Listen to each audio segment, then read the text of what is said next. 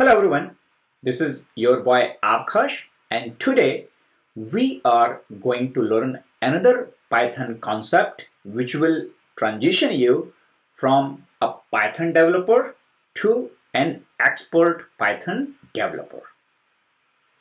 So FastAPI helps you to set up ASGI or Asynchronous Server Interface Gateway, where you could connect your Python FastAPI based backend to any front end, whether it's React, Angular, React, Next.js, or whatever front end you have, in much more simpler and much more effective way.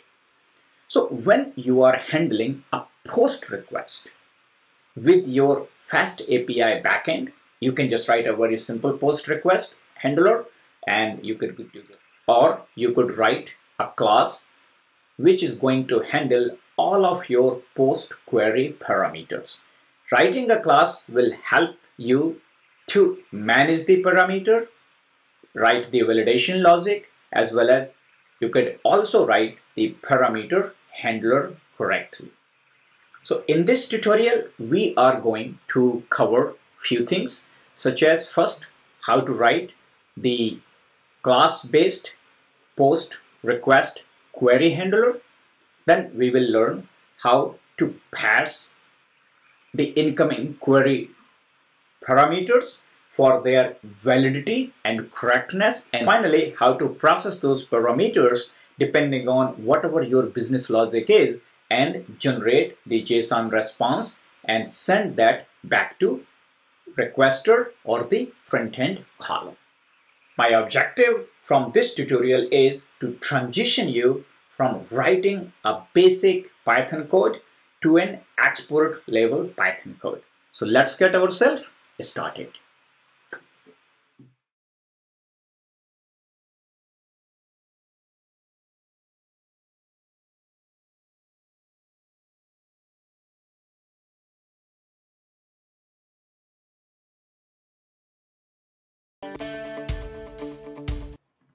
In our next step, we are going to add a post API in our FastAPI code. So let's create a folder called API. And inside the API folder, we are going to create our post API handler. So let me create a file called post API handler.py, and in this code we are going to create a class, and in this class we are going to set up the structure for our query with regard to post. So let me create the post model query. So I will just call it post API query, and this query is going to have these parameters. Filter name is the query we are expecting coming out from request. So filter name is one query, when we can also say filter value. So these are the two query it's coming. They both are, and we can also add one records limit, and that we can use the integer query. So these are the three different variables we are going to expect from our post API to send it to us. And now we need to set this class which is going to have a base model. So remember, with FastAPI we always use the pydantic. So from pydantic import base model, and this base model is going to be define our class type for the post API query. And here we can write our method. So the method will be define get query response, and query will be passed here, query dictionary, which will be, now we need to take this query and convert it to JSONable. So let's try to have the JSONable from FastAPI encoder. So we can say from FastAPI dot encoders, let's import JSONable encoder or JSONable encoder, and that is what is going to take this query and convert into a JSON format. And now once we got query which is coming out from our post request, we need to process it. So we could handle here. So we can write the handler. So define the query request handler, and this handler is going to get the query dictionary, and I will just return true for a while. And this query request handler is what is going to be used here. So we could say return query request handler, and it is going to take this query dictionary. And for now, that should be enough. So here I can just create a very simple post request. So I can say it's very simple code, which is going to be handle request from post. So this is what we are expecting. So now we can come back to our app.py. We can import, you can say API handlers, and we can say from API dot post API handler. So this is, so either we could take this handler call and we can say get response, but rather than we can say from API import and this. So that will be easier for us. Now we can implement the post here. So here will be our post handler. So we can call app.post. That will be our post, and then whatever we want to define. So we can say get query data, and here we can define the tags. So these tags are going to be used by our Swagger tag. So I will be coming here. So you can say post API section. After we have defined our tags, because you can have multiple tags, it's better that you can put these tags into an array. Finally, we could say what kind of our response class will be. And the response class we could say, because remember our post response is sending JSON. So we have to tell that our response class is going to be JSON response. So we have to get our responses JSON response added here, and this JSON response is going to be used here. So we have defined our app post. Now we need to define our function definition. So it will be async. This is an async call. Define get query data. So this is like a get query data function. So that's what is going to be shown by the Swagger, and we need to make sure that that's a query. So the query is going to be whatever the query we are defining here. So this is our post API query. So we could say that this query is actually the query type of post API handler. So post API handler and then post API query. So this will be query type.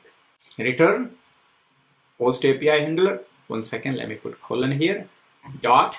So we need to make sure that this is what get query response, because the handler is inside. So we need to make sure that we are calling the get query response.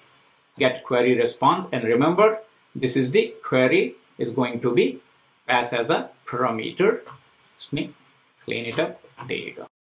So get query data has been added as a post, and if we come here, our code is still running because debugger is set. We can call docs. So that shows us that where is our post or get or all the APIs. So here is our post API.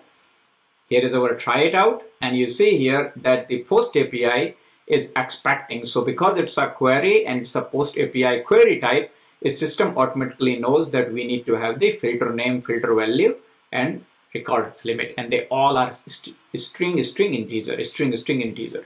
So everything is set as we are expecting here. Now we can actually test this code. If we want to test this code, we can come here and we can set up a breakpoint here, and let's see how far we could go. So our filter, let's execute it. Request actually came, and if you look into the query, it's a filter name is string, record limit, everything is okay. Let's go here. Now the response coming here, exit, run it completely, and if you look into the data, that was the request, and here is the response body, and here post result is true and post message is got it. So that is what you are getting here. So our implementation is correct. Now, if you would want to just parse and say, hey, what was the filter name and what we really had, we could check it. So I can just spend 5 more minutes and implement here parser, query parser, and a response depending on our query.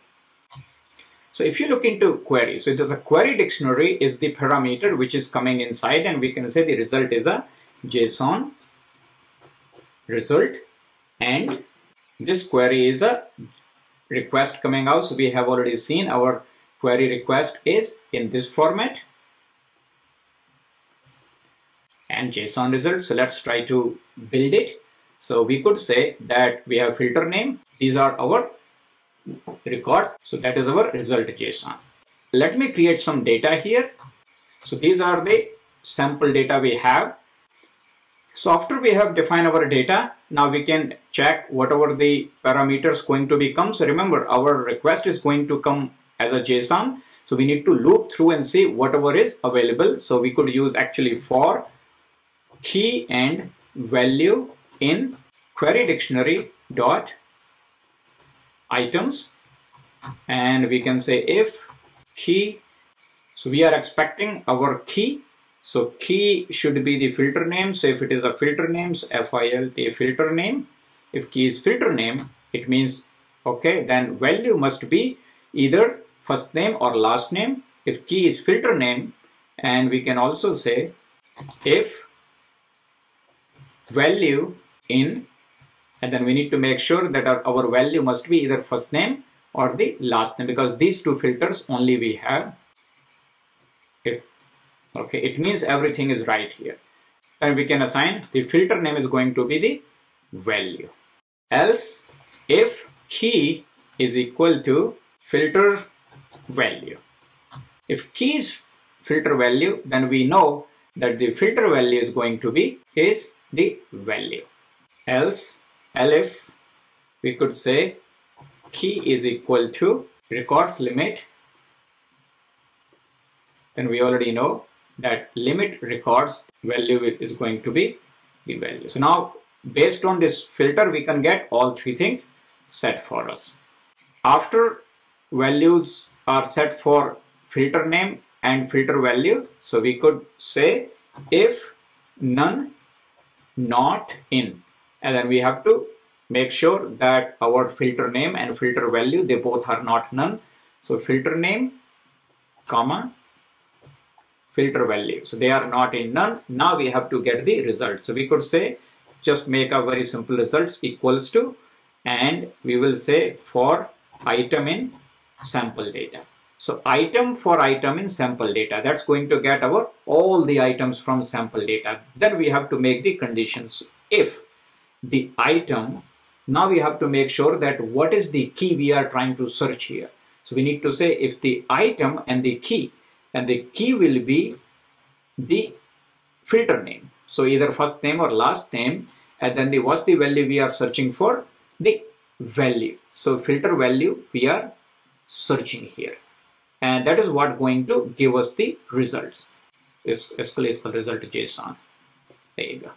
So whether it's either it could be empty or it will have the value here. Limit records I will implement little later. So let me put a breakpoint here. So let's search here. So we are searching for first name, and in the first name we are expecting condition first, so James, and execute it. So we got request here. Filter name became the first name, value became the James. Record we have already set that. Now let's see what is the result JSON, and it says James did find. So based on James, the value is going to be coming here, and your result is first name James. If you would want to change this to something simple, so for example, if I just search for first name E, just use E. One option we could use here is that find option, and we can say can we find the filter value if greater than or equal to 0. So that's our condition. Run it again.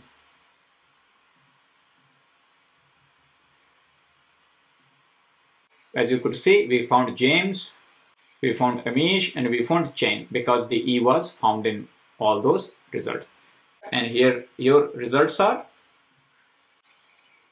So here we could check if the length of result JSON is greater than the limit records, then we have to limit it. So if this is greater than limit records, we could actually take this result JSON equals to result JSON of limit records.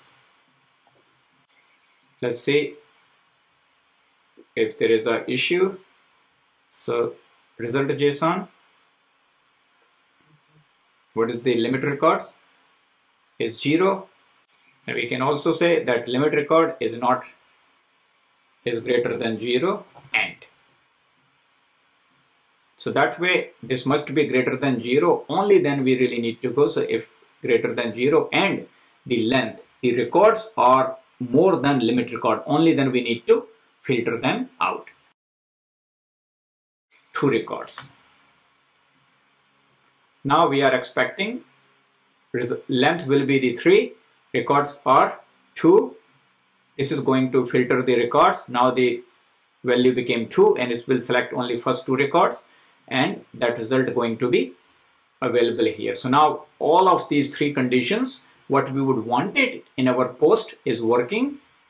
And if you would want to fix this thing, you can actually just go here and say simplify chain comparisons. It's just gonna say, there you go. And I think pretty much that's all you really needed in order to get the post request working with your code.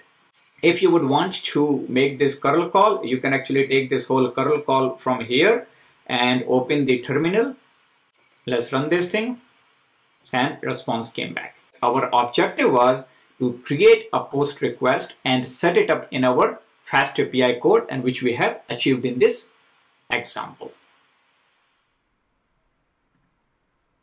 Covered in this tutorial and the previous tutorial is all available in this Python project repo, folder name FastAPI Quick Start. Here in this FastAPI test project, you can find the full code which has implementation for the get and post handler as we have understood in this tutorial.